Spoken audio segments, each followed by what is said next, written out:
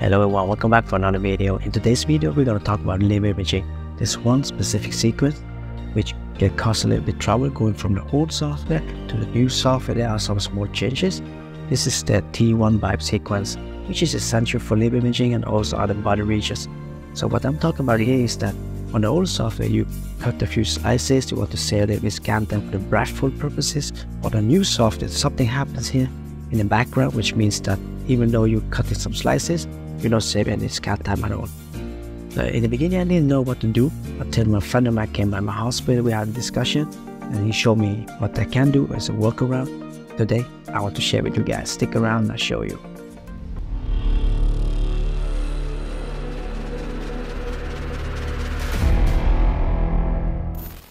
For those who new, my name is back again. I'm an MRI radiographer. In my channel, I'm covering things from basic to advanced MRI topics, tutorials just like this one. If you haven't subscribed yet, considering doing so. Like I said at the beginning of the video, there are some small changes going from the old software to the new software. However, let's go to the scanner and I will show you. So we are now currently at the XA platform and we're just going to do a liver imaging. We're just going to do a localizer first here. And then we go to the Siemens tree. I'm just going to try to find one T1w Dixon so I could show you easily. And let's go for abdomen. Let's go for library, 3D. And there's an option of T1 weighted sequences here. As you can see, there are T1 weighted sequence for different coils, for different purposes. So I'm just going to take a routinely standard one on the top here, which is a T1w Dixon. So let's drag this over. And then you can see you get a notification or an arrow or whatever it is. It says that the voice output is inconsistent. That means that the outer voice command here from the Siemens tree is not correctly my scanner. It's inconsistent. So I need to do something with this. You can push OK. And we go to the sequence and we right click on that one. We go to edit properties. From here we go to voice commands. So there are a few options here. You can totally turn it off, or you can use automatically, but then tailor it to your scanner or your breathful commands, or you can just go for manual. And if so, also remember that there is 10-second pause here. That means that it will pause 10 seconds before it's ready to start. So by that, it will give a break for the patients if you have many after each other. They will count to 10 seconds or count down to 10 seconds before you are ready to start the sequence. You can have it 0 if you want to. In this case, we're just going to do a test.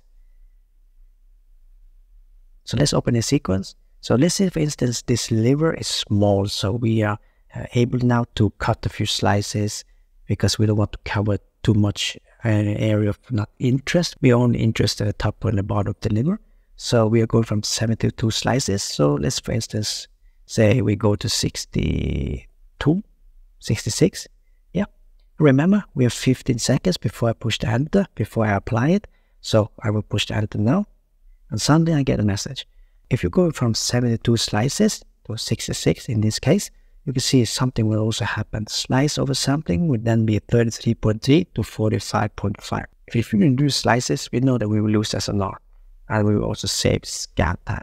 In this case, if the patient cannot hold the breath for 15 seconds, maybe 12 or 13 seconds will be better. So you can cut some few slices.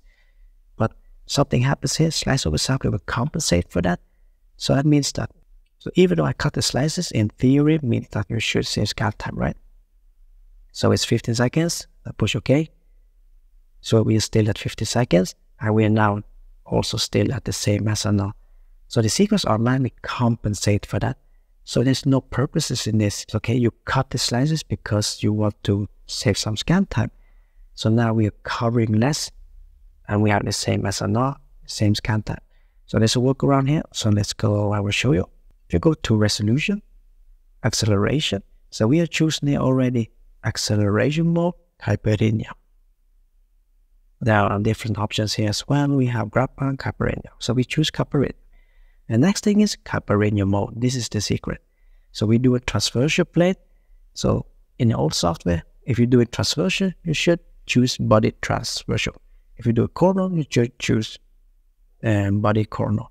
In this case, it's locked. So it's make things very difficult. If you choose free, everything is now free for you, which means you can control this, which means you are not able to reduce the slice oversampling to the minimum. So let's say 21.2 is in this case the minimum. You can choose that, and you can see that you're going from 15 seconds to now 13. Save 2 seconds. Because you will need 72 slices to cover the whole liver. Maybe 66 is enough. You lose a little bit as enough. Probably in this case you have as enough, more is not enough to run the sequence. So let's go back to resolution. We go to body transversion again. You see automatically turn the slice oversampling up to what we started with, 45.5. In this case 45.5 is because the slice coverages you have and so on. So the number can be a little bit changed if you have different slices. So you can see the minimum is now 45.5. I cannot reduce this at all. So that's the workaround. Go to CAIPIRINHA mode, put it on free, and then you're able to reduce the slices, reduce the scout time. That's it, guys. I hope this video is valuable for you. Before we close up, I do have a question for you. Did you know about this option? If so, let me know in the comment section down below. If you like this video, do not forget to push the like button, hit the subscribe, hit the notification bell, and you get a ding ding whenever new videos of me are coming up. Until next time, take care, and I catch up with you. Peace out.